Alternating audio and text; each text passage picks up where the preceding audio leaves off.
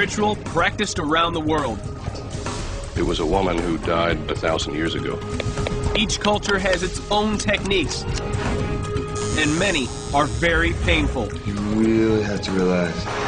I'm traveling around the globe in search of ancient ink, on a journey to find tattoos, to learn their origins. How did you get his skin? Cut with a knife. And to understand why they continue to evolve. My entire body at this point is tattooed. I'm like a giant coloring book. How did this tribal ritual become a cultural explosion? To find the answers, I'll do more than ask questions as I hunt down the history of ancient ink.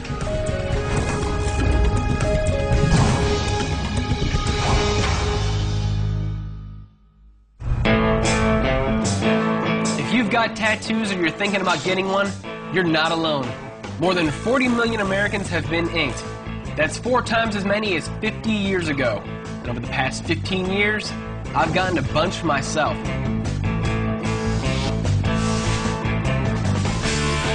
Tattoos aren't for everyone, but clearly today, they're more popular than ever. So why do people around the world get tattoos? And how and where did this tradition get started? There are probably almost as many different reasons for getting tattoos as there are people wearing them. Rebellion, beauty, sex, warfare. Some are shocking, many are bizarre. I'm going on a global journey to explore the history of tattoos. I'm even thinking about picking up a few new ones myself, getting tattooed the way other cultures do it. Some still use some very ancient techniques. This is going to be a wild ride.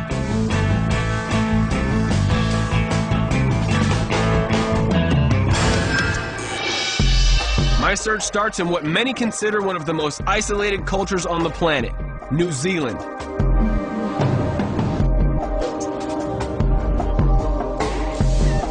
This is the land of the Maori people, known for their warrior spirit and striking facial tattoos.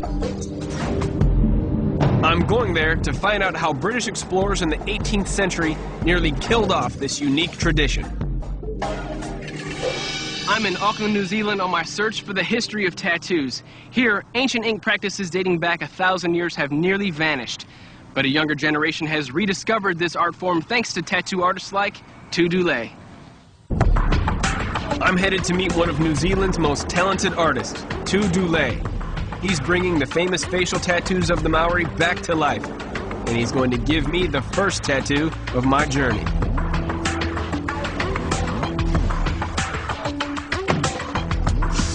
Knock, knock. When I get to Tu's studio, he's already meeting with his first client of the day, Daryl Thompson. So, Tu, what are we going to do today? We're going to be working on a piece that I've started on Daryl's back a couple of weeks ago. What's the piece? Whoa. It's a good size. Yeah, I haven't finished the outline yet, but we're going to do some shading today. So, that's a good piece. Daryl, what does that piece mean to you? It's for my family, because they got my back. The traditional Maori design, those swirling lines and spirals, are all inspired by nature. And each design has a specific meaning. Daryl's ink shows heaven and earth coming together in the Maori creation myth. This tattoo tradition may look modern, but its origins go back over 1,000 years. When the seagoing people of the South Pacific migrated to what is now New Zealand. Their body tattoos evolved to emphasize the facial tattoo called a moko. Each moko communicates detailed information about the person wearing it, his family, and his status. For women, it's a mark of beauty. For men, it's the sign of a warrior. The Maori custom for fallen warriors was unique. The heads of those killed in battle were mummified to honor their courage. Then, in the late 1700s, life for the Maori changed when British explorers began to arrive in the South Pacific. It was the first time these Westerners had seen tattoos.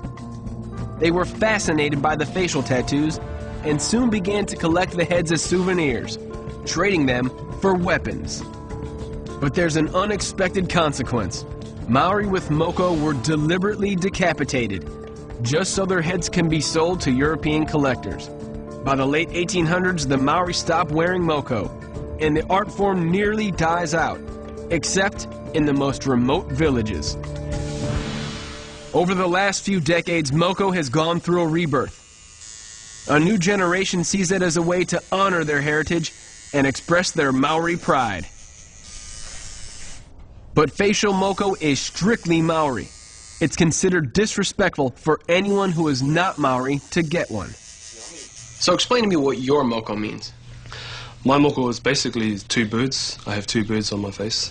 One up here, which symbolizes a bird called Te Manu Arehua, which is a mythical bird. And the other bird down here symbolizes an ancestor of mine. It means a lot to you. It's not just a pattern. Yeah, it's not just a design. Now, from what I understand, they used to carve into the skin. That's right. The traditional Maori method involves a chisel with a flat edge. A design is carved into the skin. The wound heals and is cut open again. A scar forms, and it's filled with ink made from sap and soot.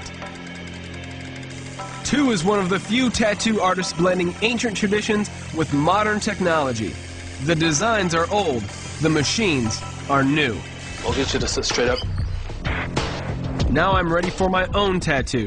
I want a design that will go with the Tor symbol I already have on my back. First, Tu draws the design in marker. Remember, it would be disrespectful for me to get a facial moko, but Tu will give me a design called Kiratui. This literally means skin art and is emblematic of moko designs, but avoids patterns that are associated with any Maori families. Tu has been tattooing for 14 years, and he's so good, he just draws the outline freehand. If tattoos felt like this, everybody would have one. Ah, can't chuck you in. This is for my nap.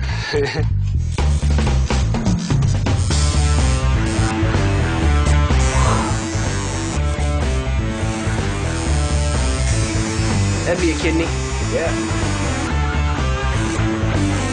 After a painful 45 minutes, my back feels like it's on fire, but I know it's going to be worth it.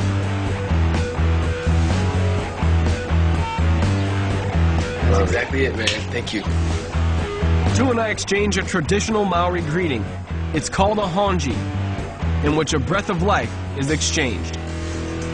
Thank you. Too much, bro. You did well. My first New Zealand tattoo, created in the classic Maori style, and totally unique to me. But what about the legendary facial tattoos? Tu has invited me to a village to witness a tattoo ritual that hasn't been performed there in 50 years. It's a remote location, and Tu tells me there's a good chance I could be the first American ever to visit. He's taking me to the Urewera National Park, one of the wildest and most remote parts of New Zealand. We're going to Mount Mongapahatu, a sacred Maori site in the heart of the park. We've been on a gravel road for the last, hour or so. The mountain appears in the distance,